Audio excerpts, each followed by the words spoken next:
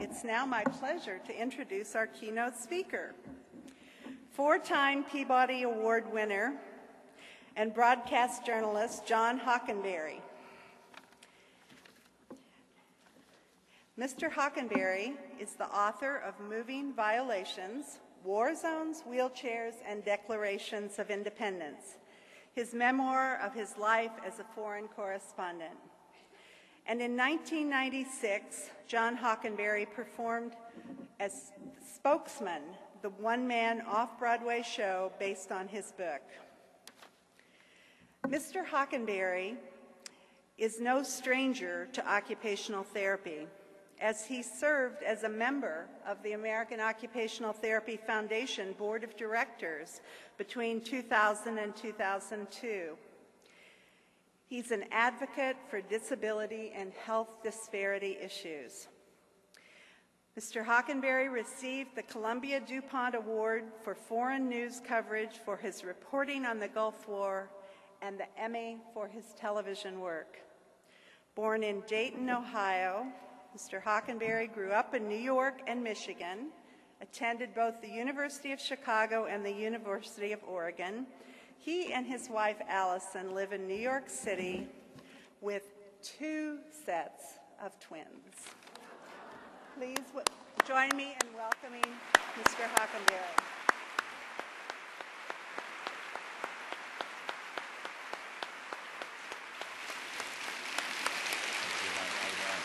Thank you.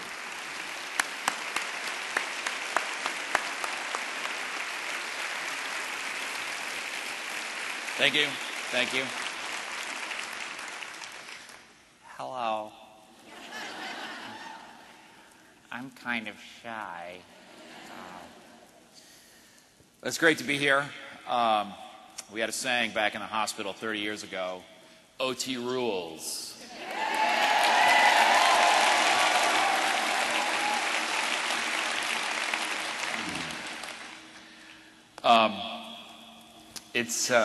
It's great to be here. I mean, OT and I go back a long way, and I was sort of flashing in front of my mind, the important role that OT has played, and also some other things. I mean, as you know, I'm a news person. I work for NBC and NPR and ABC News. Stories, and so as the meeting was beginning, as the convention was beginning, I was having a sense. This isn't really OT. This is more like a Politburo meeting in Soviet Union where we are celebrating Committee of Agriculture, and the new 5-year plan is very important, But then I also had a sense of just how tough OTs are and how kind of ruthless they are. Because, I don't care, Nancy Snyder, how many years you've served. You still have to walk 800 yards to get to your seat, okay? And you people with 50-plus years of membership, get out there and walk.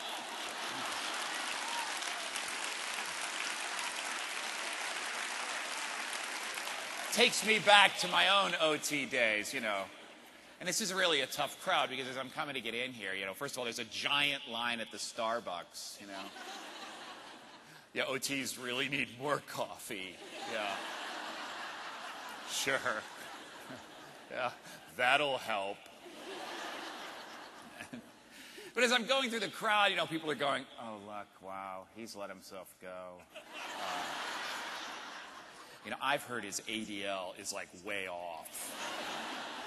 And I heard he's been really inappropriate in situations, So this is really tough. I mean, look at that chair. It's a mess. So it's very tough coming here. I mean, it really takes a bruise to your self-esteem. But that's what OT is about, isn't it? You think you're doing okay? No, you're really not doing okay. Over there, he's doing okay, but you're not doing okay.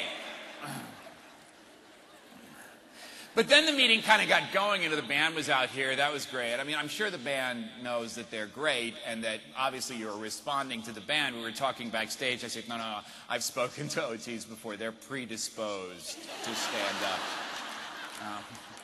I mean, in fact, You know, my whole notion that this was some kind of Politburo meeting of ancient Soviet Union and boring speeches going on for hours. No, no, no. This is a full-blown estrogen rave pit.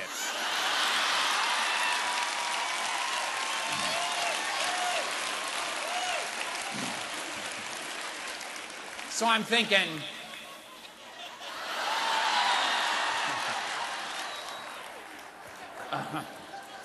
no, this is supposed to be a serious keynote. I actually have to do something. Couple of things.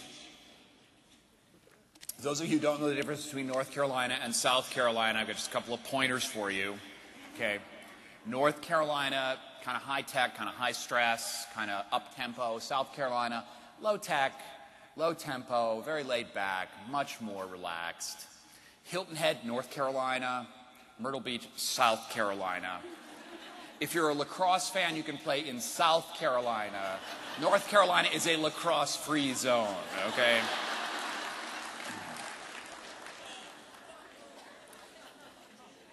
But what are we here to celebrate?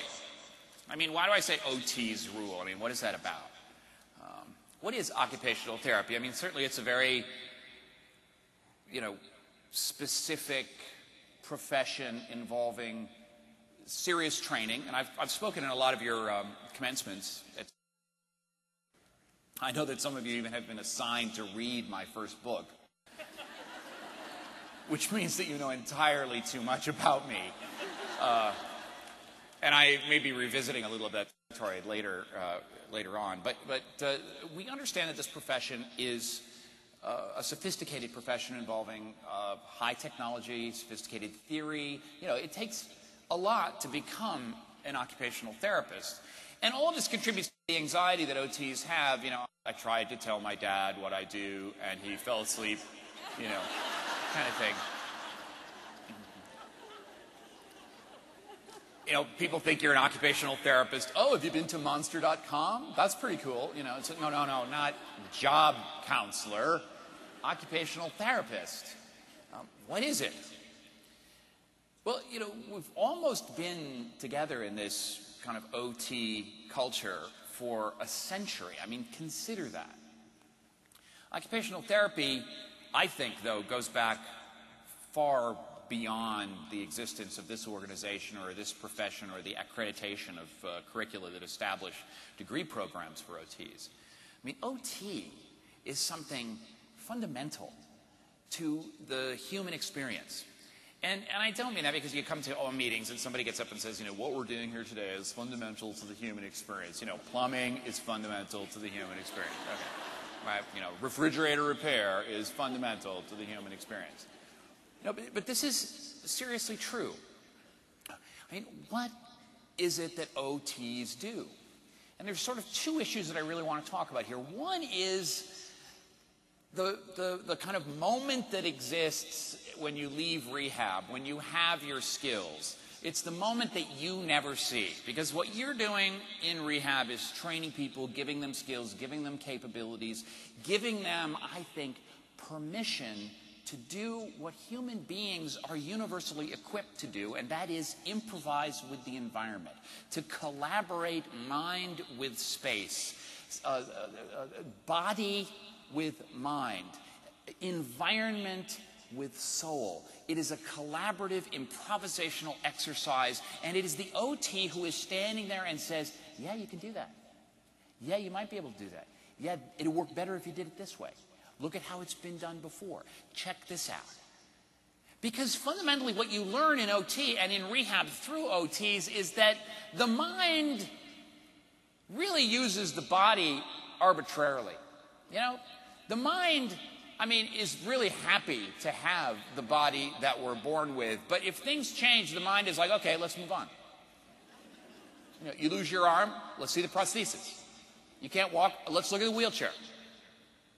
Let's get moving. The mind is predisposed to accept virtually any physical platform to operate on. It is culture that intervenes. It is our sense of body image that intervenes, that says, I don't want to be a person in a wheelchair, man. I'm going to walk again. I'm going to be whatever. I'm going to deny that I have this disability or that I've had this illness or this experience or this setback. But in fact, behind that curtain, that veil of culture and mythology about